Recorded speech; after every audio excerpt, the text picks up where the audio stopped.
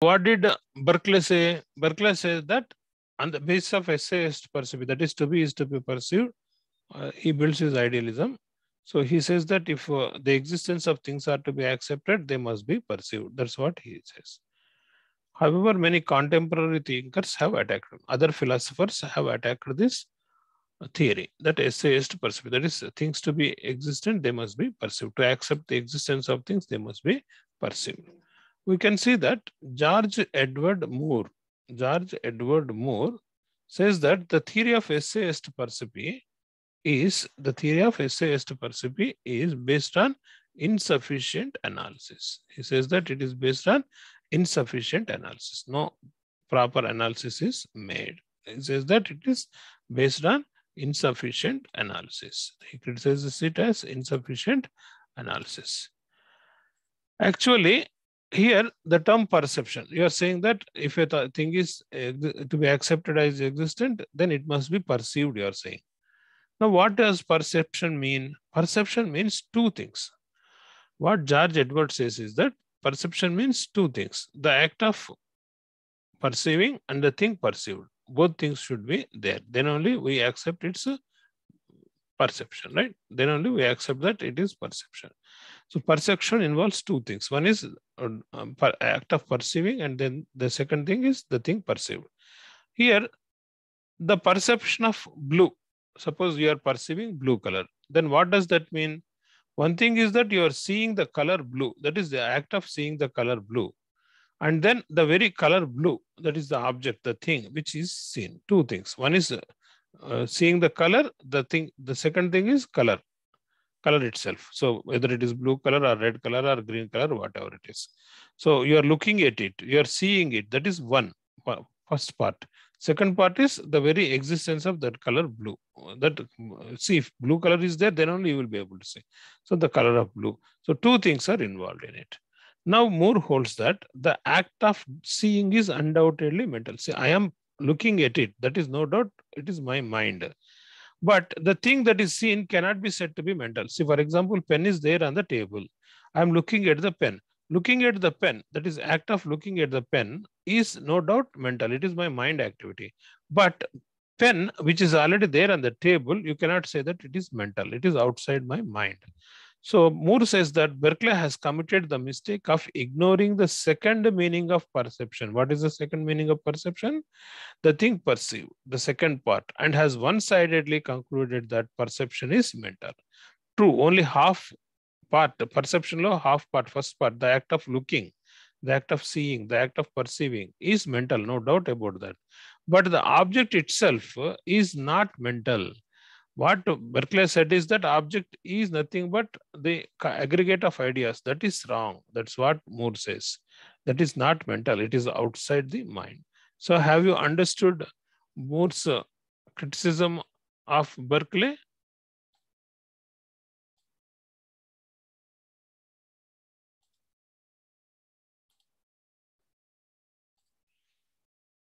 Sampath, Darshana, and Chaitanya, have you understood what he said of Berkeley? Sir, ఒకసారి మళ్ళీ repeat చేయండి sir. ఇప్పుడు perception అనేది దాంట్లో రెండు భాగాలు ఉంటాయమ్మా. మొదటిది వస్తువుని మనం చూడడం, రెండవది వస్తువు కదా. ఇప్పుడు పెన్ ఉంది మీ టేబుల్ మీద, ఆ పెన్నుని మీరు పర్సీవ్ చేస్తున్నారంటే దాంట్లో రెండు ఉన్నాయి. ఒకటి మీరు పర్సీవ్ చేసే యాక్టివిటీ అంటే దాని వైపు చూడడం, లుకింగ్ ఎట్ ఇట్. రెండవది పెన్ను కదా. అంటే ఇక్కడ 3 ఫ్యాక్టర్ థియరీని, లాక్ చెప్పిన 3 ఫ్యాక్టర్ థియరీని మళ్ళీ జార్జ్ ఎడ్వర్డ్ మూర్ కూడా చెప్తున్నాడు అనమాట. ఎపిస్టలాజికల్ డ్యూయలిజం. అర్థమైందా అమ్మా? అంటే సబ్జెక్ట్ ని తీసేశారు. సబ్జెక్ట్ ఒక సైడ్ ఉంది, ఆల్రెడీ సబ్జెక్ట్ ఒక సైడ్ ఉంది. పర్సెప్షన్ లోకి వచ్చేసరికి రెండు, act of perceiving and the object. అర్థమైందా? థింగ్ అంటే ఆబ్జెక్ట్. బెర్క్లీ ఏం చెప్పాడంటే thing is nothing but aggregate of ideas అన్నాడు. కానీ కాదు, ఐడియాస్ అంటే mental, but they are not mental, they are out side అంటాడు. దే ఆర్ నాట్ మెంటల్ అంటాడు. ఎవరు? మూర్, జి మూర్. అర్థమైందమ్మా? చైతన్య అర్థమైందా? दर्शना समझ में आया है? नहीं सर, थोड़ा नहीं समझ में आया। कुछ नहीं अम्मा, आपके सामने क्या है? मोबाइल फोन है, ठीक है ना? Yes sir. तो जब आप मोबाइल फोन को परसीव कर रहे हैं तो दो चीज है। एक जो है आप उसके तरफ देख रहे, नहीं देखे तो मोबाइल हाई बोल के नहीं मालूम पड़ेगा ना। So first thing yes is sir. Act of looking at the mobile phone, ठीक है? देन सपोज वहां मोबाइल फोन टेबल पे है, आप दूसरे तरफ देख रहे जहां मोबाइल फोन नहीं है, तो आप देख सकते हैं क्या मोबाइल फोन को? No sir. So presence of mobile phone is also important. So two parts are there in perception. First thing is that क्या हो गया? I know waiting room में फन कुछ चैतन्य. All right. So 2 points are there. First point is that looking at it, the act of looking at it, the act of perception. Second thing is the very object, mobile phone. है ना? तो मूर क्या बोलता है Berkeley के बारे में? देखो भाई, परसेप्शन बोले तो सिर्फ देखना ही नहीं, अगर वहां ऑब्जेक्ट ही नहीं तो आप कहां से देखेंगे? देखना जो है मेंटल चीज है, एक्सेप्ट करते हैं माइंड का, मगर ऑब्जेक्ट मेंटल चीज नहीं है, वो अलग है। It is not in your mind, it is outside the mind. You cannot say that perception is mental, वो बोलता है। For perception the existence of object is also important, not that because perception is there object is present. No, you cannot, you are saying in reverse. Actually, if the act of perception has to be done, then what are important? 2 points are important. First thing is you looking at it. To at it, it माने object, object वहां रहे तो ही देख सकते हैं। For example आपके सामने table है, टेबल पे मोबाइल फोन है, आप मोबाइल फोन को देख रहे हैं, वहां से मोबाइल फोन को निकाल के बाजू रख के टेबल पे ऊपर देखो, आप मोबाइल फोन को देख सकते हैं क्या? नहीं देख सकते। So the presence of object mobile phone is also important. So two parts are there in the act of perception. One is the act of perceiving. Second, the thing, the object, the mobile phone itself. समझ में आया ना दर्शना? Okay sir.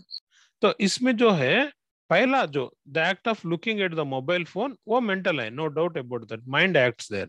But object जो है mind के बाहर है ना, सामने है ना, तो वो मेंटल नहीं है। इसीलिए परसेप्शन इज मेंटल बोल के नहीं बोलना। Perception has 2 parts, act of perception and then the object, the thing itself. So you cannot conclude that object is also mental, आप नहीं बोल सकते बोल के बोल रहे। समझ में आया इनका एक्सक्यूजेशन? Yes sir. సంపత్ క్లారిటీగా అర్థమైందా అమ్మా? Yes sir. చైతన్య క్లియర్ గా అర్థమైందా? సార్ బట్ మీరు చెప్పిన ఎక్స్ప్లెనేషన్ స్లైడ్ లో క్లియర్ గా లేదు కదా సార్. ఏం లేదమ్మా? అంటే Berkeley has committed the mistake of ignoring the second meaning of perception and has one-sidedly concluded that perception is mental అని అన్నారు కదా సార్. అంటే ఆబ్జెక్ట్ ప్రెసెన్స్ ఆఫ్ ఆబ్జెక్ట్ కూడా ఇంపార్టెంటే అని మూర్ పాయింట్అవుట్ చేసింది, అక్కడ పాయింట్ లేదు కదా సార్. అంతే కదమ్మా. ఇప్పుడు నువ్వు అట్లా కదమ్మా, only act of perceiving concluded that perception is mental అంటే బెర్క్లే ఓన్లీ ఏ పార్ట్ నే కాన్సన్ట్రేట్ చేస్తున్నాడు, బి పాయింట్ ని ఇగ్నోర్ చేస్తున్నాడు అనే కదా. బి పాయింట్ ని ఇగ్నోర్ చేయకూడదు అనే కదా. Okay sir. పర్సెప్షన్ అనే దాంట్లో రెండు ఉన్నాయి. మొదటిది యాక్ట్ ఆఫ్ పర్సీవింగ్, రెండవది ద థింగ్ బీయింగ్ పర్సీవ్డ్. దీంట్లో యాక్ట్ ఆఫ్ పర్సీవింగ్ ని మాత్రమే కంక్లూడ్ చేస్తున్నాడు బెర్క్లే. తీసుకుని మొదటి యాక్ట్ ఆఫ్ పర్సీవింగ్ ని తీసుకుని పర్సెప్షన్ ఇస్ మెంటల్ అన్నాడు, కానీ he forgot the thing being perceived, B part ని మర్చిపోయినాడు, అది తప్పు అని చెప్తారు. One సైడెడ్లీ conclude and has one సైడెడ్లీ concluded అంటే ఎవరు? బర్క్లే. ఇక్కడ అండ్ హ్యాస్ అంటే ఇది ఎవరికి రిఫర్ అవుతుంది? బర్క్లేకి రిఫర్ అవుతుంది. అర్థమైందమ్మా? I think now you got more clarity. అర్థమైందా? ఎవరు వన్ సైడెడ్ గా కంక్లూడ్ చేసినాడు? బర్క్లే వన్ సైడెడ్ గా కంక్లూడ్ చేసిన, అది మూర్ అక్యూజేషన్ అన్నమాట. అర్థమైందమ్మా? Darshana, have you understood the criticism of George Edward Moore? Yes, sir. Chaitanya, George Edward Moore A criticise చేసినాడో అర్థమైందమ్మా? Yes, sir. అర్థమైంది. Right. So, neo-realist, critical realist philosophers వాళ్ళు ఏమంటారంటే, what they suggest is that the objects exist. ఈయన బర్క్లే చెప్పినట్టు objects are nothing but aggregate of ideas అనేది correct కాదు. Objects exist and these objects they exist independent of our minds and our minds knowledge. Okay, so you cannot say that objects exist only when they are perceived. No, it is not like that. They exist independent of our mind and mind's knowledge. Its existence is not affected by the mind's knowledge. So totally opposite anamata. Berkeley cheppina ESSE EST PERCIPI ki opposite ga mana mind knowledge valla object yokka existence anedi effect kaadu. It exists irrespective of whether your mind perceives it or not, whether your mind acknowledges it or not. The object has its own existence. Knowledge lo ఏమవుతుందంటారంటే వీళ్ళు, the relation between knower and the object, experience and object is external and accidental. So whatever experience you are having with the object, it is outside your mind. It is external because the perception has to act outside your mind. So it is external and accidental, and it is not necessary for the object to be necessarily related to knower or mind. For example, there is a pen on the table. There is a pen on the table. It is not necessary for the pen to be existing, whether it is being looked by Darshana or Chaitanya or Sampath. Sampath Darshana Chaitanya chusna chodakupena. Sampath Darshana Chaitanya dekhe ya na dekhe, object to wahi rahega. Mobile phone table pe hi rahega, pen table pe hi rahega. Okay, उसका existence के लिए अपन देखने का जरूरत नहीं. Okay, अपन उसको देखना accidental है. It is not necessary from the point of view of the object for its existence. आप देखे या ना देखे, फिर चूसना छोड़क pan, whether you look at it और not, whether you perceive it और not, its existence is always there. So and the existence of an object is not dependent upon somebody's perception. So that's what he says. This is the characteristic principle of the object. Existence is the characteristic principle of the object. So they are totally against the ESSE EST PERCIPI of Berkeley. Okay, have you understood this, Amma? These 5 points? Yes, sir. Yes, sir. Yes, sir. Done. So totally they are criticizing on that.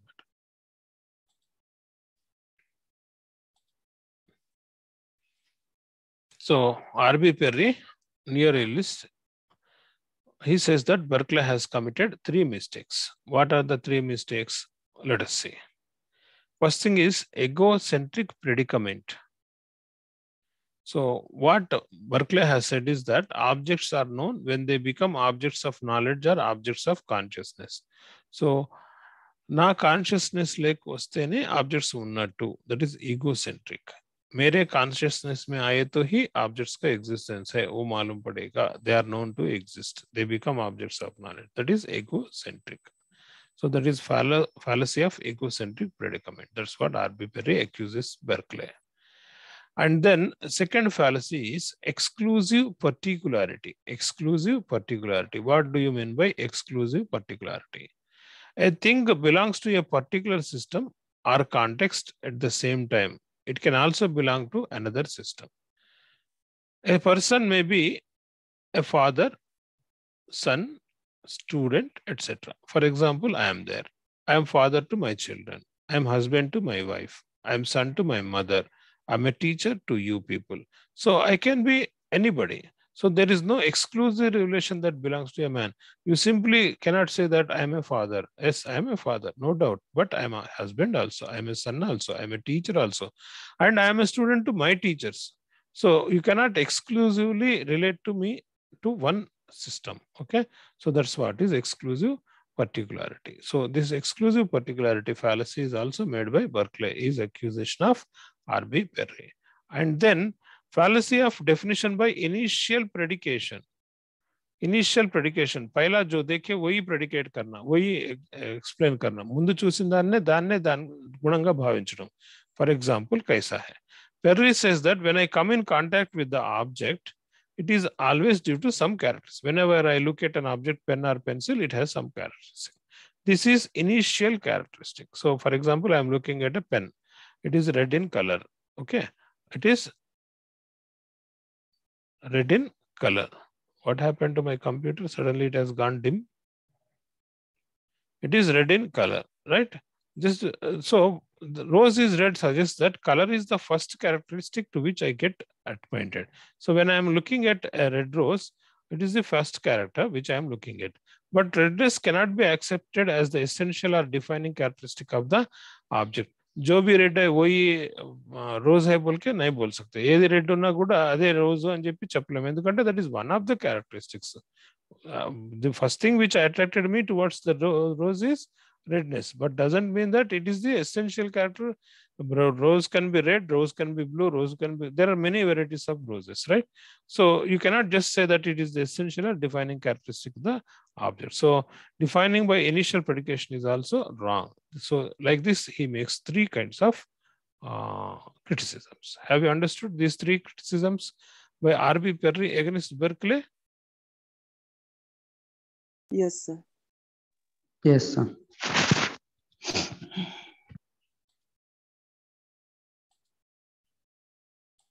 Chaitanya, have you understood, Amma? Yes, sir. Right. So, E3, Chadukun Randi. This finishes the class for today. So, tomorrow you read the remaining 3 questions of Locke and complete them. Tomorrow I will be asking each one of you one question. So, you have to write the exam for that. So remember 10 marks, you are 10 marker you have to write in 10 minutes, 15 marker you have to write in 15 minutes, 20 marker you have to write in 20 minutes for now. But later on I will decrease that time also. Right? Anything more? Did I forget anything, Sampath? Yeah, you are supposed to write today's 3 questions. I will send them to you for each one of your individual WhatsApp accounts. You are supposed to write all the 3 questions as assignments today. Okay? Okay, sir. With that, we will be finishing Locke's revision also. All right? I will see your answers and I will explain them tomorrow, whatever you have written today. Okay?